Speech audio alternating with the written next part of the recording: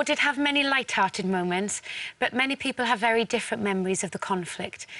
One of the most dreadful experiences that the people of Britain had to deal with was, of course, the bombing of cities and factories where people lived and worked.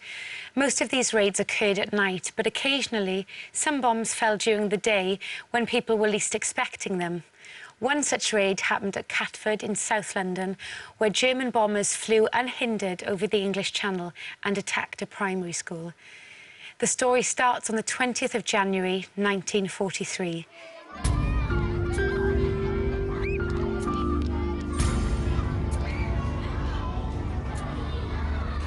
My brother was sitting by the window with 3 friends. I was sitting at the next table. I was sitting with my friends, eating lunch, I think talking about the piece of shrapnel that we had collected. All of a sudden, the children in the dining hall heard the sound of an aircraft outside the window. I heard the very loud noise of a low-flying plane. So I got up and I had a look, and honestly, I could see this plane so low, I could see the pilot's goggles. Thinking it was a British plane, the children rushed to the window to wave. We all looked out the window and then suddenly saw the black cross, but the pilot was waving to us.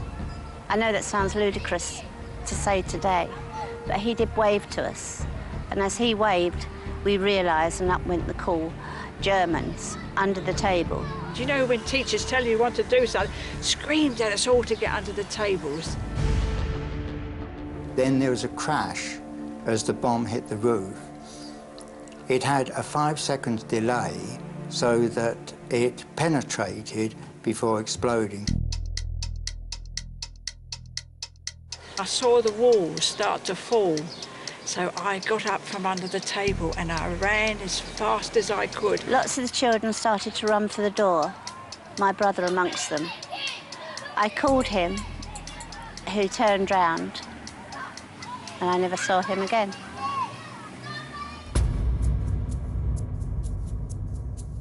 A bomb, dropped from a German aircraft, had scored a direct hit on the school and then exploded inside.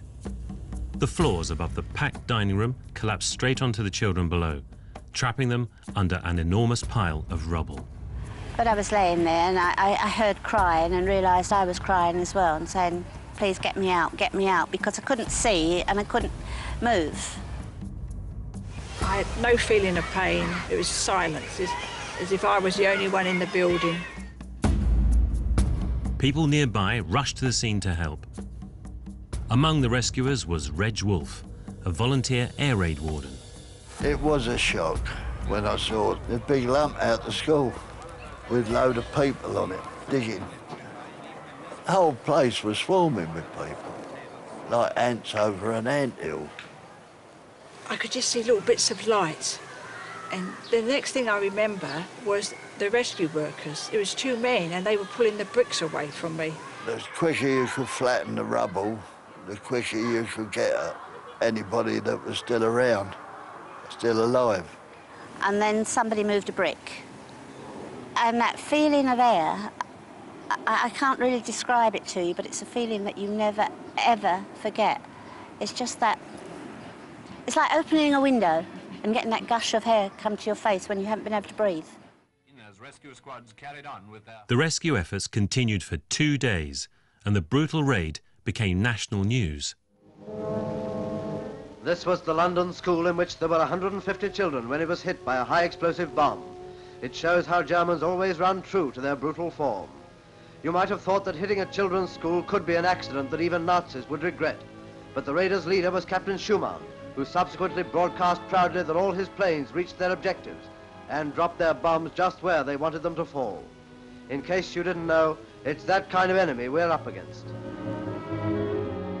One lump of rubble landed on my left arm at the wrist and also smashed into the head, making me unconscious. Another lump fell on my left ankle, badly fracturing that. I had a fractured jaw and pieces of wood sticking out in various places, a big slit under there, another slit in the side of the head. and I lost the sight in the left eye. In a corner of the school grounds, there's a memorial garden for the 6 teachers and 38 pupils that were killed in the raid.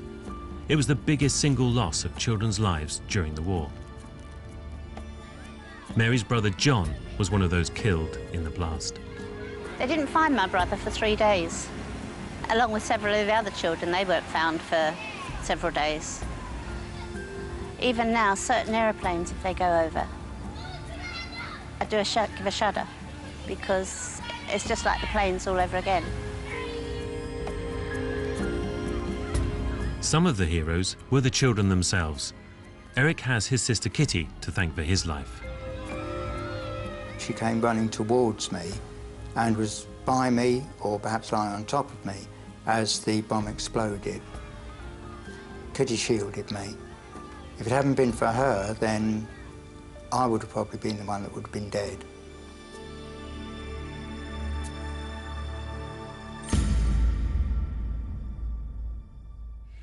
Well, Mary is with us in the studio. Hi, Mary. Now, you said there in the film that when you hear aeroplanes going over, it still frightens you. How did the bombing affect you in your life? To start with, I lost my best friend. And there's always been a vacant spot. Sorry. That's okay. It's psychological, really, more than anything. We didn't have counselling in those days. And I can see you found that really upsetting, even now. Well, there were shots there I've never seen. Right. I was going to say, that is a truly terrible story, and it was told so graphically now. Had you talked about it before with the people we've seen today? At the 50th anniversary, some of us met up. And up until that time, I'd always imagined that I had seen the pilot, and I used to think that's impossible, it was just an imagination. And when, I suppose there were about half a dozen of us, and one of them said, "Tell me, I've got to ask a question. Did we see the pilot? Did he wave to us?" But you feel you did see the pilot, all right? Oh, we did. And how does that make you feel about him? Do you still feel hatred? Have you ever felt that kind of feeling? He knew what he was doing. War's war, I know. And how any man can deliberately do what he did. He didn't just drop a bomb, he machine-gunned as well. There are so many stories of people locally that were on their way home from school for lunch or were out shopping, and he machined anything and everything. What about your rescuers, though? I mean, the people who worked to save your life? Oh, they were wonderful. Do you remember who rescued you? Oh, well, I know it was a man. And I don't remember him getting me out of the bricks, but I remember him carrying me and laying me down. It always felt cold in my memory, so I assume he laid me on the pavement or on the playground. Did you ever meet him again after that? No. And No. what, if you were to meet him now, what would you say to him? Oh, I'd thank him so much. You know, I mean, there aren't words to express. But everyone, you see, you were alive during the war. You know, it was a different... Everyone wanted to help somebody. I mean, the minute somebody heard that school was bombed locally, they would go running round there to see if they could help. But otherwise, you didn't hear people's names. It was just something people did. Unsung heroes, if you like. And the children that are at this school now, do they understand what's happened? Do they understand why the memorial garden's there? They're told about it, yes. And I must say they are delightful children. They really are delight. Thank you very much. You're welcome.